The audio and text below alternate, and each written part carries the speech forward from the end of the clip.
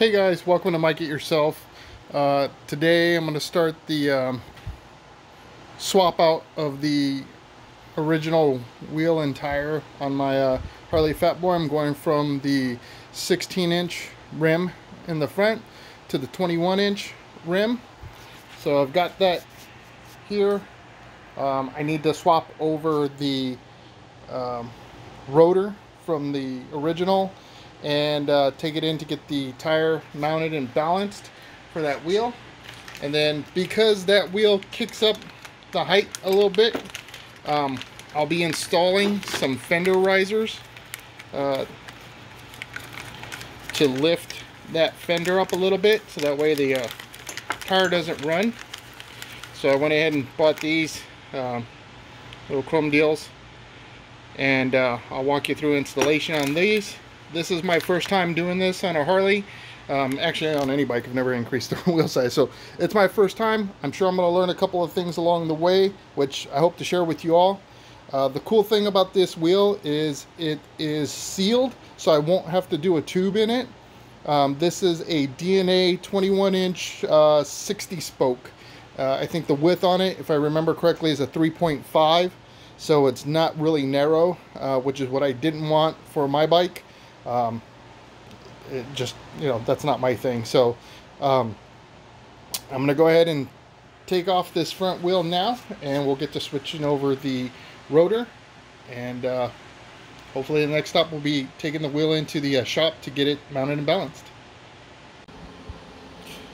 Okay guys, so we got the front wheel off. My next step is to get that fender raised, and right after I do that, I'll probably take advantage of the fact that I can get inside that forks there.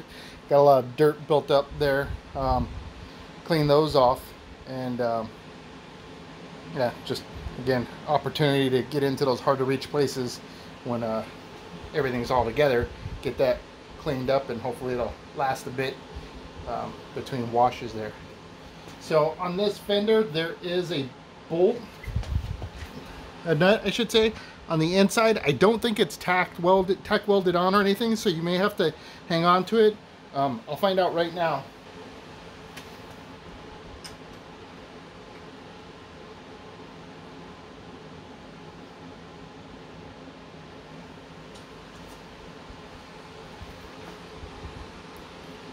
Okay, so just moving this around.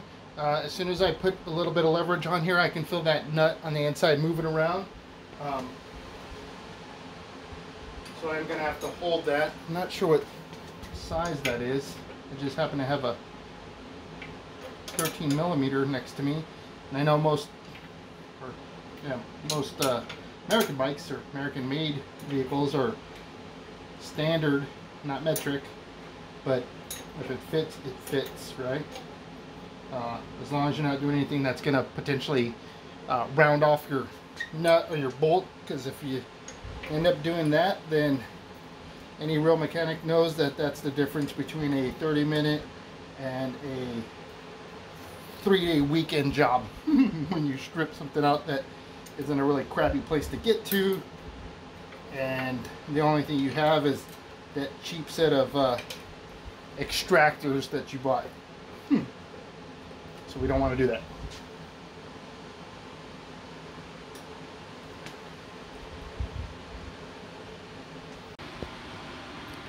Okay guys, so those spacers are on. It's there, so that should lift up my fender high enough.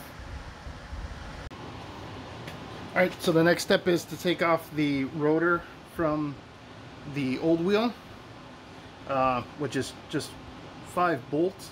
It's really important to identify what side that is on if you're like mine, where you only have a single rotor. So some bikes in the front have dual calipers, so you have a rotor on both sides. On my bike I have one, and it's only on the left side. The reason that's important is because, and especially in this case, when I take my new rim and tire down to the shop, I need to tell them what direction to mount, or what is the direction of rotation. So most tires, especially for bikes, they have a rotation arrow that's printed. So on the bottom here of this one, you probably can't see it because it's a little far, but there's an arrow that shows that this tire rotates in this direction. That's because these treads are cut in a certain pattern so that as you go through water and different types of ground, it's made to tread a particular way. So the best example is the water example, where when you go through, it'll actually cut through the water and push it out. So that way you maintain traction as you go through that water. If you go the wrong direction, then it's not going to perform as it should. If you're doing 12 miles an hour, you'll probably never see the difference. But if you're moving, you're doing 30, 40, 50 miles an hour, and you hit a puddle of water, one, that's just not a good thing in the first place, but your chances of wiping out are far decreased if this tire is put on correctly. If it's done wrong, all bets are off.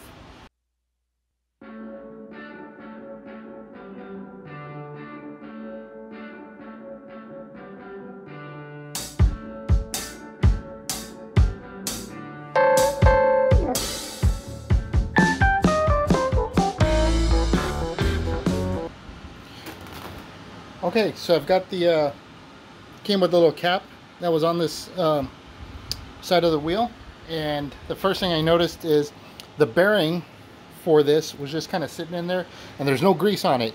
So you know, again, I'm more of a I've had more work done, or done more work on cars than I have on motorcycles, and I've always seen bearings be greased. So I'm going to apply some bearing grease to this, insert it in, and then the kit or the wheel came with the little seal that goes there, and that should be it. I don't see anything that's going to cause me a problem as far as spacing goes, so that's good.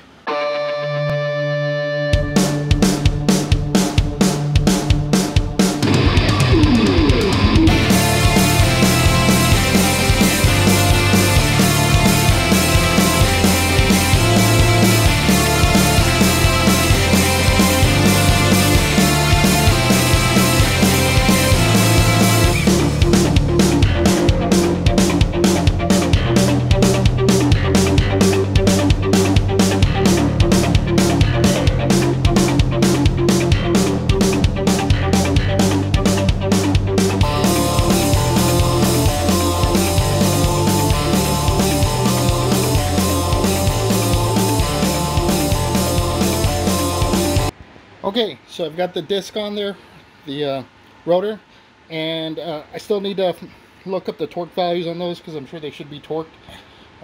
If not, I'd be really surprised. I'm sure a lot of people will do it without torquing them. But just as a rule of thumb, anything that, for me at least, that's going to keep me on the road, so like the axle bolts, your handlebars, your brakes, those are the things that if they have torque values, I'd recommend highly to pay attention to those details, because your life depends on it, right? I mean, super important. So you want to make sure you do pay attention to those things. So I'm going to get that torqued, and I believe the other side, I just need to grease that bearing and put the seal in there, and then I can go ahead and throw it on the bike just to get a look-see on it.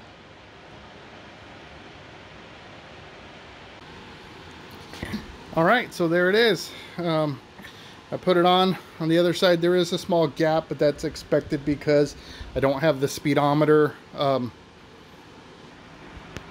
Overall, looks really good.